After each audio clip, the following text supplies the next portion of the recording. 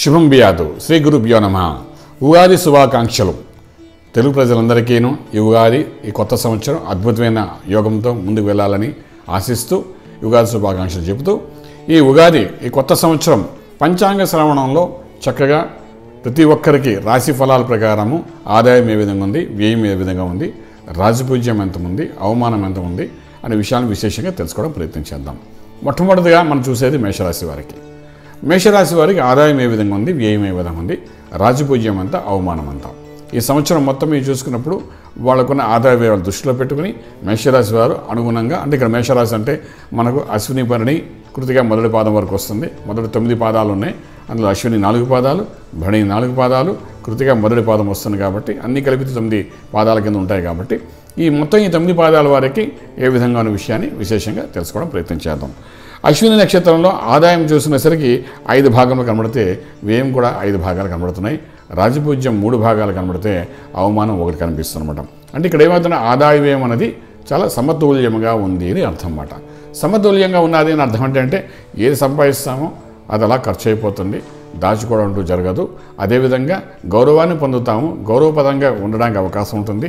మనకు అయ్యే అవమానం 1 కాబట్టి, రాజపూజ్యం 3 కాబట్టి ఎంతో గౌరవపదంగా ఈ సంవత్సరం అంతా చక్కగా జరుగుతుంది అని చెప్పడానికి అవకాశం ఉంది. ఇలా చెప్పడంలో ఉద్దేశం ఏమిటి అనే విషయానికి వస్తే, మేషరాశి మీద గురువు యొక్క అనుగ్రహం అనేది సగభాగం కనిపిస్తుంది. ఎలాగంటే ఇప్పుడు ధనురాశిలో ఉన్న గురుడు పంచమ భావంతో మేషరాశిని చూస్తున్నాడు.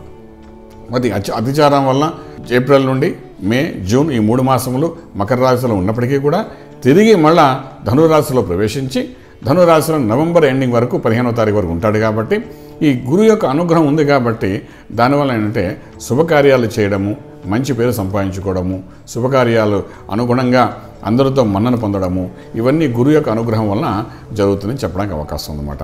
అలాగే ఈ మేషరాశి వారికి తృతీయ స్థానంలో ఎవరైతే మనకు మేషం, వృషభం, మిథునం తృతీయ స్థానంలో మనకు రాహు అనే గ్రహం ఉండడం వలన ఈ రాహు అనే గ్రహం కూడా మనకు సెప్టెంబర్ వరకు కనిపిస్తుంది. కాబట్టి ఈ రాహు యొక్క అనుగ్రహం అనేది ఇంకా 3వ ఇల్లు, అంటే 3వ ఇంట్లో పాపగ్రహాలు ఉంటే శుభాన్ని సూచిస్తాయంటారు. మోర్ డైనమిక్, మోర్ సక్సెస్ అంటారు. అంచేత 3వ ఇంట్లో ఉన్న రాహు యొక్క అనుగ్రహం వల్ల ఏంటంటే మేషరాశి వారికి అద్భుతమైన ఫలితము సెప్టెంబర్ వరకు కనబడుతుంది. అక్కడ నుండి ద్వితీయ స్థానంలోకి వచ్చిన తర్వాత రాహు యొక్క పీడనం అనేది వీళ్ళకి కనిపిస్తుంది అనమాట, వృషభంలోకి వచ్చిన తర్వాత. సో రాహు యొక్క అనుగ్రహం అనేది మొదట ఫస్ట్ హాఫ్లోని మనకు బాగా కనబడుతుంది. గురువు యొక్క అనుగ్రహం సెకండ్ హాఫ్లో కనిపిస్తుంది వీరికి. అంచేత అంత సమతుల్యంగా కనబడుతుంది, ఆదాయం ఏమైనా సమతుల్యంగా కనబడుతుందన్నమాట. అలాగే శనీశ్వరుడు యొక్క ప్రభావం ఏ విధంగా ఉందంటే భాగ్యస్థానం, అంటే మకరంలో ఇప్పుడు శనీశ్వరుడు కూర్చున్నాడు అనమాట. ఇది భాగ్యస్థానం రాజ్యస్థానం అనుకుందాము. మకరం అంటే మేషం, వృషభం, మిథునం, కర్కాటకం, సింహం, కన్య, తుల, వృశ్చికం, ధనస్సు, మకరం 10వ స్థానంలో ఉన్నాడు, అంటే రాజ్యస్థానంలో ఉన్నాడు అనమాట. రాజ్యస్థానం ఉన్నాడు కాబట్టి కన్సిస్టెంట్గా కంటిన్యూస్గా ఏదో ఒక రకమైన ఆదాయం ఇవ్వడం ప్రయత్నం చేస్తాడు. అక్కడ నుండి వాడు కేంద్రం కింద చేసుకుంటే రాశి నుండి అద్భుతమైన ఫలితాన్ని ఇచ్చే అవకాశం ఉంది. కాబట్టి శని న్యూట్రల్గా ఉండడానికి అవకాశం ఉంది. కాబట్టి ఈ మేషరాశి వారి శని వలన రాజ్యంలో ఎస్టాబ్లిష్మెంటు, ఏదో రకమైన ఆదాయాన్ని విడిపోకుండా ఉండడానికి అవకాశం కలిగిస్తూ ఉన్నాడు. సో ఈ విధంగా మేజర్ ప్లానెట్స్ ఏవైతే ఉన్నాయో రాహు, కేతువులు, గురుడు ప్లస్ శనీశ్వరుడు గురించి మనం డిస్కస్ చేసుకుంటున్నాం. వీటిని బేస్ చేసుకునే ఆదాయ వ్యయములు అన్నీ ఉన్నాయి. కాబట్టి ఇక్కడ తీసుకోవాల్సిన జాగ్రత్తలకు వచ్చినప్పుడు అంటే ఇక్కడ మనకు ఉద్యోగం వ్యవహారాల కోసం చేసే ప్రయత్నాల్లోని చక్కటి ఫలితాలు కనబడే అవకాశం ఉంది. గవర్నమెంట్ ఉద్యోగం చేసే ప్రయత్నాల్లో కూడా, ఎందుకంటే రాజ్యంలో శని సొంతంలో ఉన్నాడు కాబట్టి ఒక మంచి అవకాశం ఇస్తాడు. కాంపిటేటివ్ ఎగ్జామ్స్ రాసే వాళ్ళకి మోస్ట్ సక్సెస్ఫుల్గా ముందు తీసుకునే ప్రయత్నం చేస్తాడు. అలాగే వ్యాపారం చేసుకునే వాళ్ళకి రాజ్యంలో ఎంతో కొంత ఆదాయాన్ని చూపిస్తాడు. అద్భుతంగా నష్టపోకుండా నిలబెట్టడం ప్రయత్నం చేసే అవకాశం ఉంటుంది మేషరాశి వారికి. అలాగే వివాహం కోసం చేసే ప్రయత్నాల్లో గురువు యొక్క అనుగ్రహం ఉంది కాబట్టి సఫలీకృతమయ్యే అవకాశం అయితే సంపూర్ణంగా కనబడుతుంది. అది జూన్, జూలై తర్వాత అద్భుతంగా నవంబర్ మధ్యలో చక్కటి ఫలితాన్ని ఇవ్వడానికి అవకాశం ఉంటుంది. అలాగే మనం తీసుకుంటే వివాహం తర్వాత విద్య, చదువుకునే విద్యార్థులకు బ్యాంకింగ్ సెక్టర్లో కానీ, ఐటీ సెక్టర్లో కానీ, పీజీ చేయడానికి కానీ, అదేవిధంగా మనం చూసుకుంటే ఎంఎస్ చేయడానికి కానీ వెళ్ళాలి చేసే ప్రయత్నాల్లో ఫస్ట్ హాఫ్ కంటే సెకండ్ హాఫ్లో అది చక్కటి ఫలితాన్ని ఇచ్చే అవకాశం ఉంటుంది. గురువు అనుగ్రహం వల్ల ఇచ్చే అవకాశం ఉంది, బాగా చెప్పడానికి అవకాశం ఉంది. అలాగే మన రాజకీయ రంగంలో ఉన్న వాళ్ళకి కొంచెం అవమానపడే అవకాశం కనబడుతుంది. జూన్ తర్వాత వాళ్ళకి మళ్ళా పుంజుకునే అవకాశం బాగా ఉంటుంది, గురువు యొక్క అనుగ్రహం కనబడుతుంది. ఇది కాకుండా మనం ఇండస్ట్రియలిస్ట్, వ్యాపారస్తులు ఎవరైతే ఉన్నారో ఇన్వెస్ట్మెంట్ ప్లాన్స్ అని చేసుకోవడం ప్రయత్నించండి. ఫస్ట్ హాఫ్లో, సెకండ్ హాఫ్లో దానికి రిజల్ట్ కనబడే అవకాశం ఉంది. జాయింట్ వెంచర్స్ చేసేవాళ్ళు ఆల్రెడీ జాయింట్ వెంచర్కి సంతకాలు పెట్టండి, మంచి ఫలితాలు ఉండే అవకాశం ఉంటుంది. ఫ్యామిలీస్లో అంటే మన వ్యాపారం ఇవన్నీ ఒక రకంగా ఉంటే, ఫ్యామిలీ అంటే భార్యాభర్తలు పిల్లలు వాటికి ఉండే సంబంధాలు వచ్చినప్పుడు అనుకూలంగా ఉండి శుభవార్తలతో చక్కటి ఫలితాలు, గృహప్రవేశం చేయడము, కొత్త ఇంటి శ్రీకారం పెట్టితే అది సఫలీకృతం అవ్వడము, ఇటువంటివన్నీ మనకు బాగానే కనిపిస్తుంది మేషరాశి వారికి. ఇవన్నీ కాకుండా specially last but not the least అంటారు కాబట్టి ఇక్కడ చదువుకునే విద్యార్థులు వీళ్ళందరూ ఎలాగున్నప్పటికీ కూడా ఫిలిం ఇండస్ట్రీలో ఉన్నవాళ్ళు, ఫిలిం అంటే మన ఇప్పుడు ప్రొడ్యూసర్గా, డైరెక్టర్స్గా, ఫిలింలో యాక్టర్స్గా పనిచేసే వాళ్ళకి మాత్రం చక్కటి ఫలితాలు ఉండే అవకాశం బాగా కనిపిస్తుంది.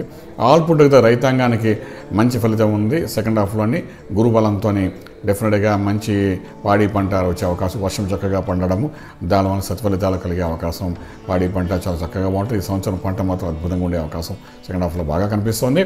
సో ఈ రకంగా మనం చెప్పుకొని పోతుంటే మేషరాశి వారికి ఉన్న 5 ఆదాయము, 5 వ్యయము, 3 రాజ్యపూజ్యము, 1 అవమానం ఉన్నప్పటికీ కూడా, అంటే ఈ సంవత్సరం వరకు సంవత్సరం న్యూట్రల్గా ఉన్నప్పటికీ కూడా కిందటి సంవత్సరం సంపాదించింది ఏది ఖర్చు పెట్టవలసిన అవసరం లేదు. ముందు సంవత్సరం గురించి పెద్దగా ఆలోచించక్కర్లేదు. ఉన్నట్టుగా జాగ్రత్తగా మంత్ర సాధన చేసుకుంటూ ఎప్పుడైతే ముందుకు వెళ్తారో ఎటువంటి ఇబ్బంది లేకుండా ఉండే అవకాశం ఉంటుంది. ఇక్కడ మేధా దక్షిణామూర్తి మంత్రాన్ని ఓం నమో భగవతే దక్షిణామూర్తియే మహ్యం మేధా ప్రజ్ఞాం ప్రయచ్చ స్వాహ, ఇటువంటి మేధా దక్షిణామూర్తి మంత్రాన్ని నిత్యం సాధన చేయడం ప్రయత్నం చేయండి మేషరాశి వారికి. ఇందుకు భాగ్యంలో గురుడు ఉన్నాడు కాబట్టి గురు యొక్క అనుగ్రహం చాలా అవసరం పడుతుంది మేషరాశి వారికి. అటువంటి అనుగ్రహాన్ని పొందడానికి సంపూర్ణంగా ఈ మంత్రాన్ని సాధన చేసుకుంటూ ముందుకెళ్ళడానికి ప్రయత్నం చేయగలిగితే డెఫినెట్గా రాజమార్గంలో రాజయోగం పొందుతాం. అన్ని విధాలుగా యోగానికి వెళ్తూ ఆ సత్ఫలితాలతో, అద్భుతమైన ఫలితాలతో మంచి ఫలితాన్ని పొందుతూ ఎటువంటి ఇబ్బందులు లేకుండా మనకి ఏదైతే సంవత్సరం స్టార్టింగ్లోనే కరోనా సమస్య ఒకటి కనబడుతుంది కాబట్టి అటువంటి కరోనా సమస్య నుండి అధిగమించి ముందుకు వెళ్ళడానికి కూడా మంత్రమే శరణ్యంగా మనం చెప్పుకుంటాం కాబట్టి అటువంటి మంత్ర సాధన చేయండి. ఏదైనా మనం పాజిటివ్ ఎనర్జీ లోపల పంపిస్తుంటే బయట ఉన్న నెగిటివ్ ఎనర్జీ మన శరీరానికి కనెక్ట్ అవ్వదు. ఇది సింపుల్ ఎగ్జాంపుల్ చెప్పాలంటే మన లోపల ఏసీ వేసుకుంటే బయట ఉన్న ఎండ లోపలికి రాదు నెగిటివ్ ఎనర్జీ. అలాగనే మనం మంత్ర సాధన చేసుకుంటే బయట ఉన్న దుష్టశక్తి మన శరీరంలో ప్రవేశించదు. సో కరోనా సమస్య మనకు ఉన్నప్పటికీ కూడా మేషరాశి వారికి ఉండే ఆదాయ వ్యయం ఈ విధంగా ఉంటుంది కాబట్టి చక్కగా మంత్రము సాధన చేయండి, రాజమార్గంలో రాజ్యం పొందగలుగుతారు. శుభం వ్యాధు.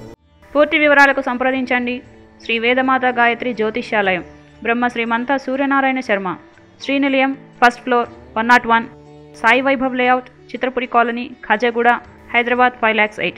సంప్రదించవలసిన ఫోన్ నెంబర్స్ 8885559147, 8855559148, 984999644.